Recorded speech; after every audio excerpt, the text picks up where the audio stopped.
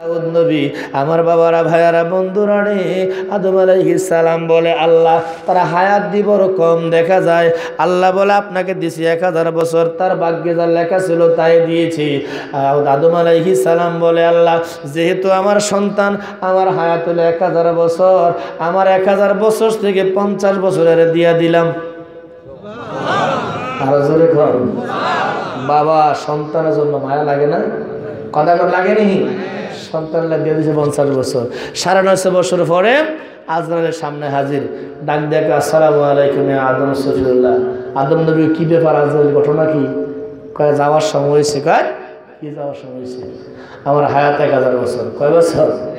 ভুলে গেছে। কি করছে? ভুলে গেছে। এই কারণে আদম সন্তান ভুলা যায়। আমরা বলি না আদম নবীকে বেটা আমার বয়স 1000 বছর, আর 9.5 বছর, এই বছর আরো 50 বছর আছে। আপনি খেয়াল করে দেখেন আপনার কোন সন্তানে 50 বছর দিচ্ছেন। সুবহানাল্লাহ লিখেন না। আমার বন্ধুরা, ওই ইতিহাস আমার বলার উদ্দেশ্য না, আমার উদ্দেশ্য হলো আদম আলাইহিস সালাতু ওয়াস সালাম এই দুনিয়া থেকে বিদায় হওয়ার পূর্বে ওনার পরে ওনার সন্তান শীষ নবীকে সহ সমস্ত সন্তানদেরকে ডাকাইয়া উপদেশ দিলেন, বাবারে আমি তোমাদেরকে যত কথা বলেছি সর্বশেষ কথা হইল, যখন তোমরা কোনো মুসিবতের মধ্যে পড়ে যাবে, যখন কোনো বিপদের মধ্যে পড়ে যাবে, আখিরে জাবালার নবীর নাম মুবারক লইয়া দোয়া করবা, সাথে সাথে দোয়া কবুল হইয়া যাইব। শীষ নবী দাঁড়া বলে আব্বা আপনি কিভাবে এত শিওর হইলেন ওই নবীর নাম নিয়ে দোয়া করলে দোয়া কবুল হয়ে যাবে? আদম আলাইহিস সালাম কয় বাবা শীষ রে, জান্নাতের মধ্যে আল্লাহ পাকের হুকুম ছিল লা তাকরাবা হাযিহিস শাজারাতা ফাতাকুনা মিনাজ জালিমিন।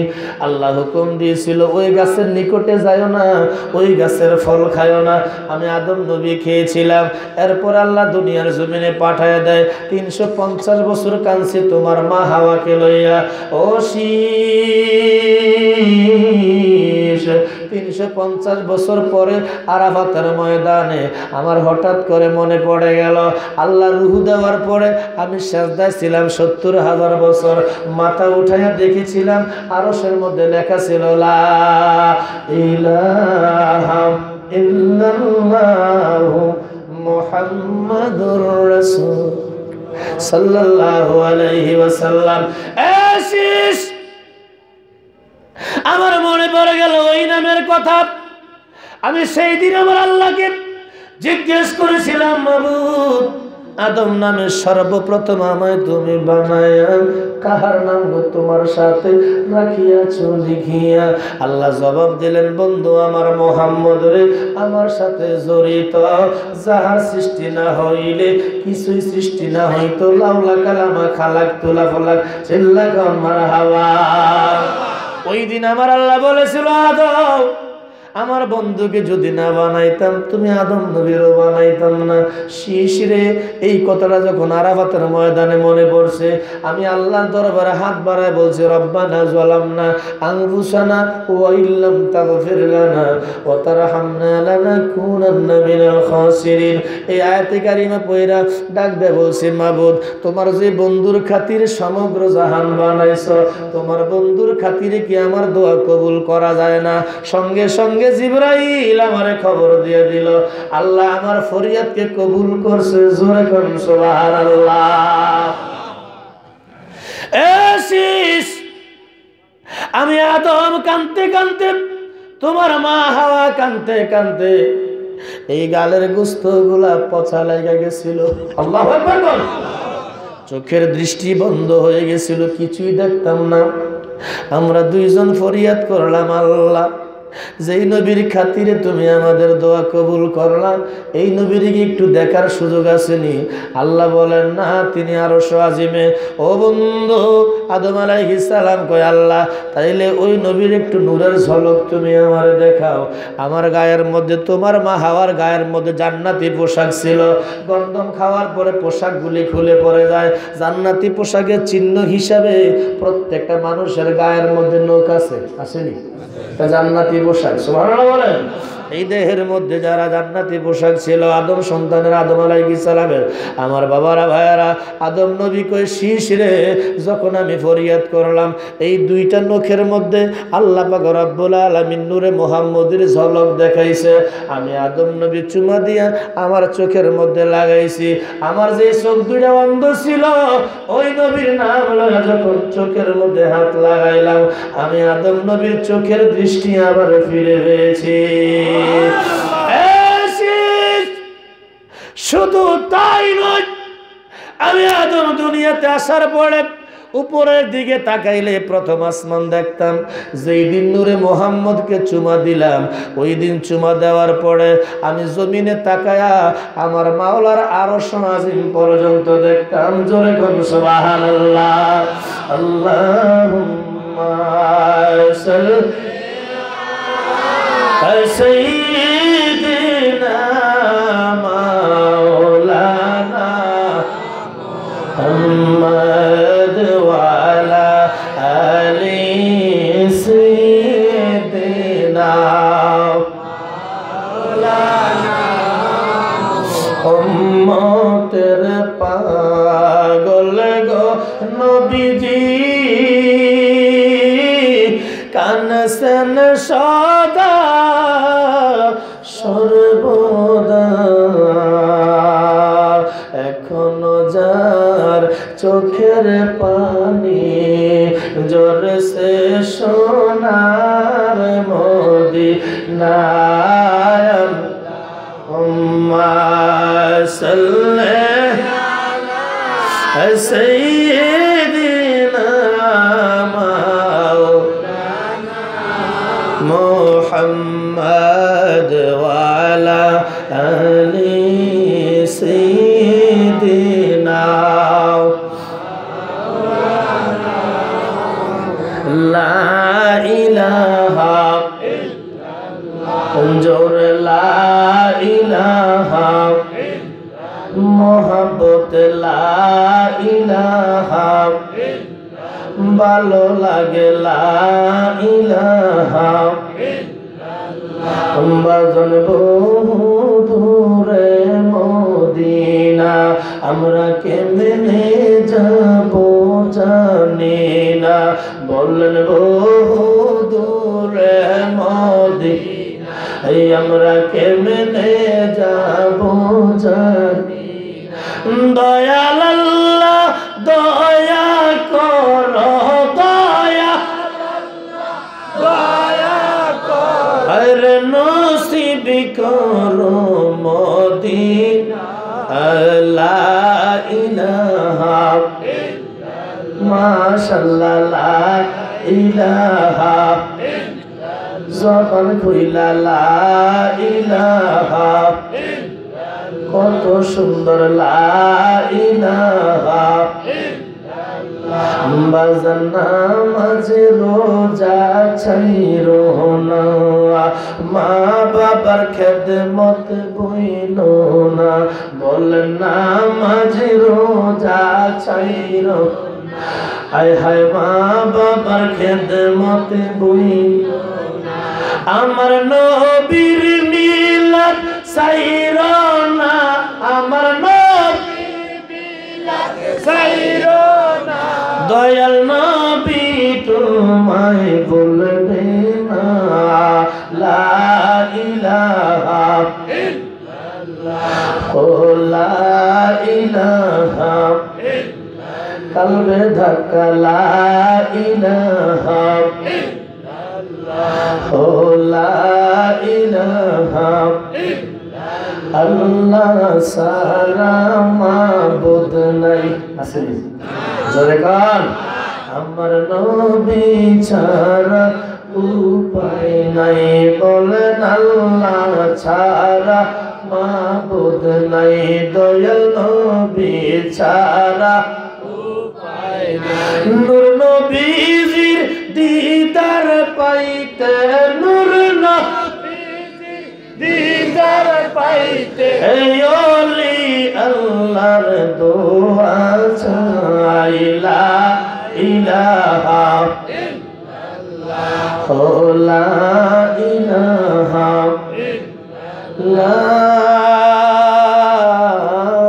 ইলাহা ইল্লাল্লাহু মুহাম্মাদুর রাসূলুল্লাহ সাল্লাল্লাহু আলাইহি ওয়াসাল্লাম।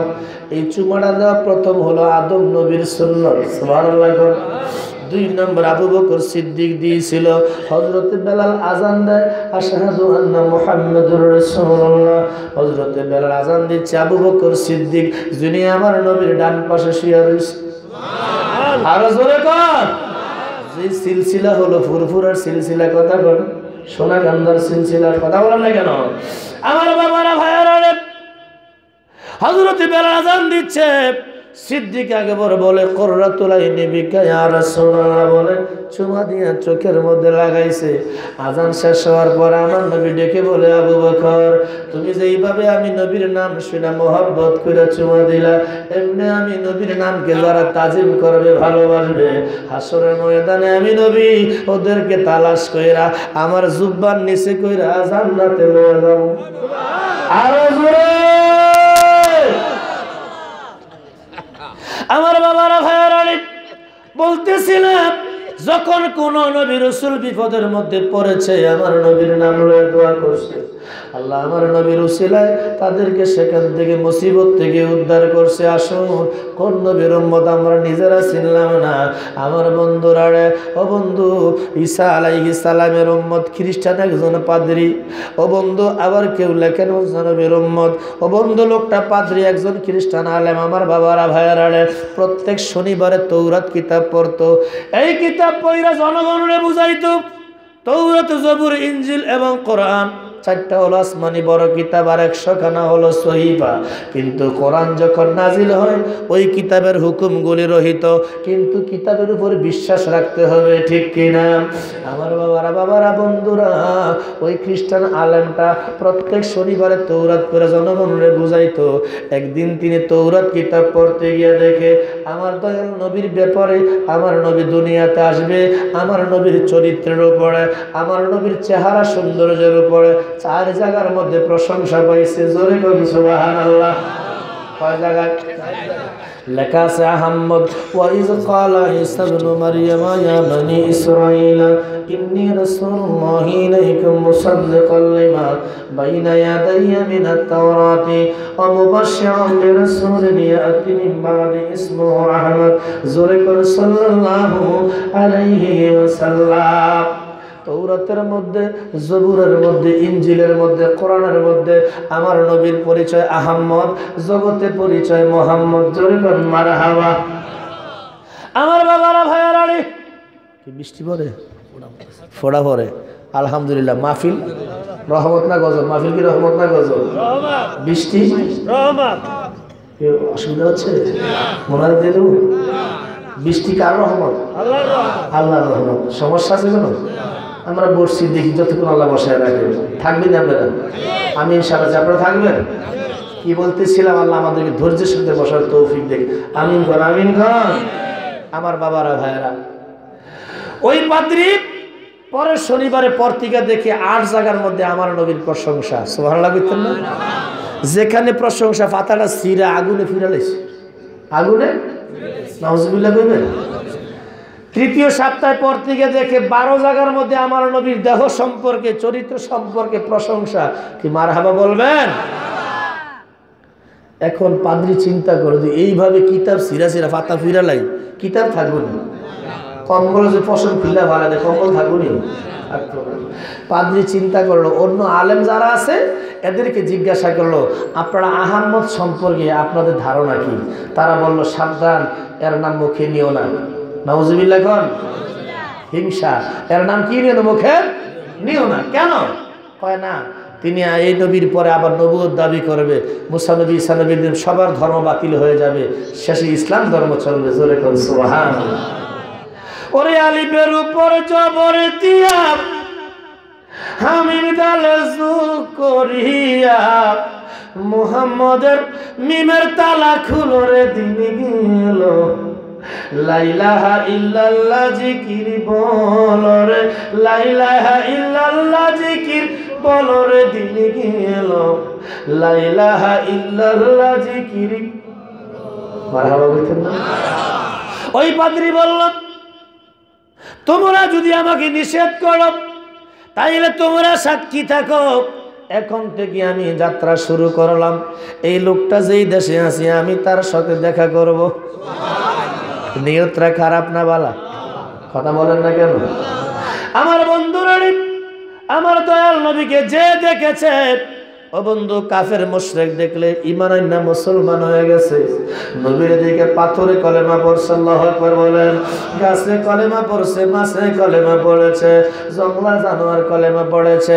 ওই খ্রিস্টান পাদ্রী নিয়ত করলো, তোমরা সাক্ষী থাকো, আমি এখান থেকে সফর শুরু করে দিলাম ওই মুহাম্মদের দর্শনে। জোরে বলেন সুবহানাল্লাহ। আমার বাবারা, ভাইয়ারা, তিনি মিশরে বাড়ি, সেখান থেকে রওনা করে মদিনার উদ্দেশ্যে ঘোড়া লইয়া রওনা করলেন। আস্তে আস্তে তিনি মদিনাতুল মুনাওয়ারার মধ্যে আসলেন। খোলা ময়দানের মধ্যে তাকায় দেখে হযরতে সালমান ফারসি রাদিয়াল্লাহু তাআলা আনহু উম্মতে মুহাম্মদের মধ্যে 250 বছর হায়াত পেয়েছিল। কত বছর? সুটান দেহের অধিকারী, সবচেয়ে বড় সুন্দর। আমার বাবারা, বন্ধুরা, ওই পাদ্রী মনে করেছে এটাই মনে হয় মুহাম্মদ। সালাম দিয়ে দিল। সালাম দেওয়ার পরে ও বন্ধু সালমান ফারসি জিজ্ঞাসা করলো, কে আপনি? কে? আমার বাড়ি মিশরে, আমি একজন খ্রিস্টান পাদ্রী। তুমি কে? তখন সালমান ফারসি চিন্তা করে যে মুহাম্মদকে উদ্দেশ্য করে পাদ্রী সালাম দিয়েছে। ও বন্ধু, এর 3 দিন আগে আমার দয়াল নবী ইন্তেকাল হয়ে গেছে। আমার বাবারা, ভাইয়ারা, সালমান ফারসি চিন্তা করি, এখন যদি বলি নবী দুনিয়ায় নাই, হয়তো লোকটা মনে কষ্ট পাবে, সে চলে যাবে। সালমান ফারসি সালামের জবাব দিল, ডেকে বলে, কেন এসেছো? কয়, মুহাম্মদের উদ্দেশ্যে এসেছি, তাওরাতের মধ্যে মুহাম্মদের প্রশংসা পাইছি। আরো জোরে বলেন। আমার বন্ধুরা, হযরত সালমান ফারসি ওই পাদ্রীকে লইয়া মসজিদে নববীর ভিতরে গেলেন। ইহুদি পাদ্রী মনে করেছে ওই মসজিদের ভিতরে মনে হয় মুহাম্মদ আছে। দরজায় ঢোকার সময় তিনি আসসালামু আলাইকুম ইয়া মুহাম্মদ বলে সালাম দিল। আবু বকর সিদ্দিক বসা, ওমর, ওসমান গনি, আলী সহ সাহাবীরা বৈশা আমার নবীকে হারানোর বেদনায় তারা শোক বিয়োগে বয়ে বয়ে কাঁদতেছে। আর এমন সময় পাদ্রী গিয়া মুহাম্মদের নাম লয়ে যখন সালাম দিছে, সাহাবীদের কান্না আরো বাইরে গেছে। আবু বকর সিদ্দিক ডেকে বলে, বুঝতে পেরেছি তুমি মনে হয় এই সংবাদ পাও নাই। আজ থেকে 3 দিন আগে নবী উম্মতকে দুঃখের সাগরে ভাসায় তিনি চলে গেছে। আমার বাবারা, ভাইয়েরা, এই কথা শোনার পর ওই পাদ্রী সামনে গেলেন আর আফসোস করে মাথার মধ্যে, বুকের মধ্যে হাত থাবড়ায়, মাবুদ, ও রব্বুল আলামিন, যেই জীবনে মুহাম্মদকে দেখব না, এই জীবনটা কেনই বা দিলা? আরো জোরে কোন? তিনি কাঁদতেছে আর কাঁদতেছে। ডেকে বলে, আপনাদের মধ্যে আলী নামে কেউ আসেনি? হযরতে আলী কয়, আমি আছি।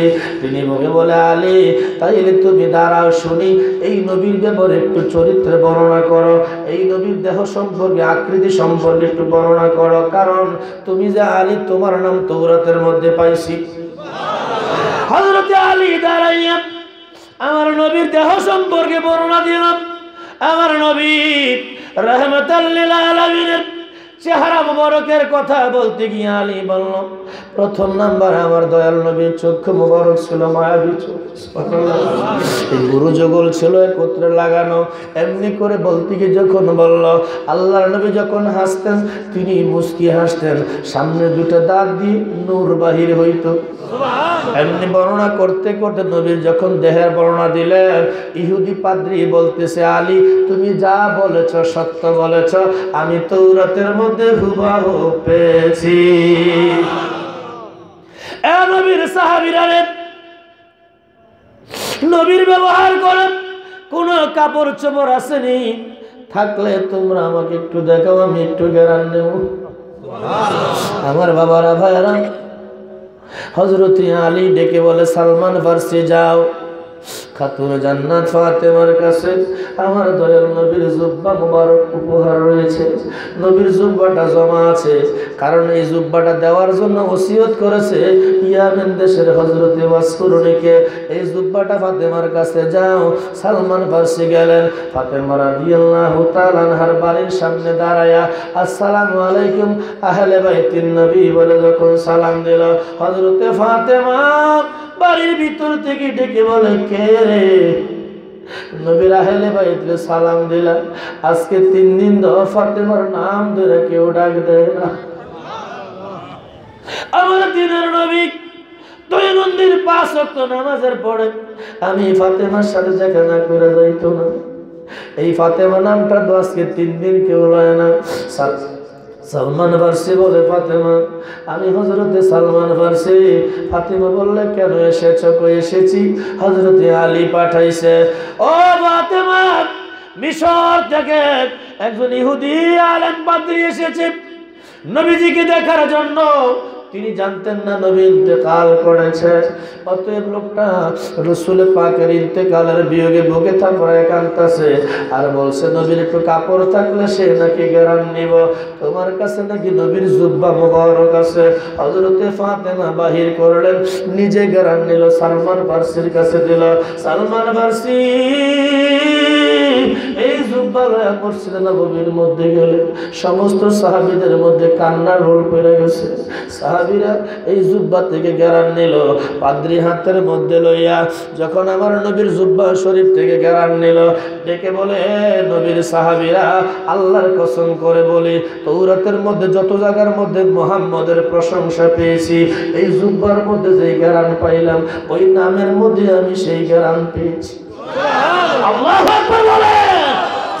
আমার বাবারা ভাইয়ারা, জুব্বা হাতে লইয়া পাদ্রী নবীর সাহাবীদেরকে লইয়া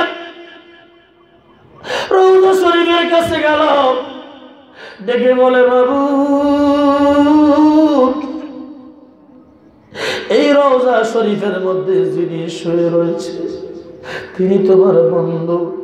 তোমার বন্ধুর গায়ের পরিহিত জুব্বাকে হাতে লইয়া আল্লাহ, আমি নবীর সাহাবীদেরকে সামনে রাইখা এই স্বীকৃতি প্রদান করতেছি, তুমি আল্লাহকে ছাড়া আর কোনো মাবুদ নাই। সুবহানাল্লাহ বলতেন। মাবুদ, তোমাকে ছাড়া কোনো মাবুদ নাই। দ্বিতীয়ত, আমার হাতে যে জুব্বা, এই রওজা শরীফে যিনি শুয়ে রয়েছে তিনি তোমার নবী এবং রাসূল। এই স্বীকৃতি আমি প্রদান করলাম, অর্থাৎ আমি কলেমা গ্রহণ করলাম। ও মাবুদ, তুমি যদি আমার কলেমাটা গ্রহণ করে থাকো, এই মুহূর্তে তুমি আমারে মরণ দাও। আমার বাবারা, ভাইয়ারা, বন্ধুরা রে, নবীজির সামনে, নবীজির রওজা শরীফের সামনে আল্লাহকে এক বলে সাক্ষী দিল। রওজা শরীফে আমার নবী তাকে রাসূল বলে স্বীকৃতি দিল। জুব্বা হাতের মধ্যে লইয়া কয়, আল্লাহ, তুমি যদি আমার এই কলেমাটা গ্রহণ করে থাকো, সঙ্গে সঙ্গে তুমি আমারে মরণ দাও। এই পার্থিব জীবনে আমি আর থাকতে চাই না। এই কথা বলতে বলতে, কলেমা পড়তে পড়তে ওই পাদ্রী মুসলমান হিসাবে দুনিয়া থেকে বিদায় হয়ে গেল। ইন্না লিল্লাহি ওয়া ইন্না ইলাইহি। আমার বাবারা, বন্ধুরা, ওই পাদ্রী কলেমা পড়ে দুনিয়া থেকে বিদায় হয়ে যায়। তার গোসল দেওয়া হলো, সিদ্দিকী আকবর জানাজার নামাজ পড়ায়, জান্নাতুল বাকির মধ্যে তার দাফন হয়। জোরে কন্যা সুবহানাল্লাহ। আল্লাহুম্মা সাল্লি আলা সাইয়্যিদিনা মাওলানা মুহাম্মদ ওয়া আলা আলি মাওলা। আমার কলিজায় আঙ্গার, প্রাণে শীতল করহ নবী, দেখায়া দিদার আমার কলিজায় আঙ্গার। নবীকে দেখতে মনটা চায়? জোরে কোন চায়? চাইলে মোহাব্বতে কোন। আমার কলিজায় আঙ্গার, প্রাণ শীতল করো নবী দেখায়া দিদার আমার কলিজায় আঙ্গার প্রাণ শীতল করো নবী দেখায়া দিদার আমার নবীজি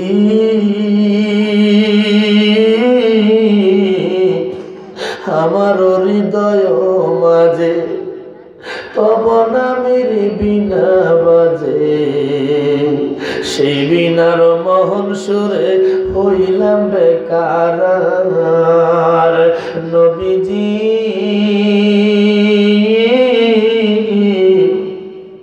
আমার হৃদয় মাঝে তব নামের বিনা বাজে সেই বিনার মোহন সুরে হইলাম বেকার অদম মনে সদাই টানে ছুটিতে মদিনার পানে তারা বহে দুই নয়নে এই অবাগার আমার কলিজায় আঙ্গার প্রাণ শীতল করো নবী দেখায়া দিদার আমার কলিজায় আঙ্গার আমার কলিজায় আঙ্গার প্রাণ শীতল করো নবী দেখায়া দিদার আমার কলিজায় নবীজি ববে যাদের নাই গো টাকা মদিনার পথ তাদের ফাঁকা এই মানব ডানায় নাই পাকা সবে দিগান্দার আল্লাহু আকবার বলে মদিনার নিয়ত করে টাকা লাগবে না মদিনার নিয়ত করেন টাকা লাগবে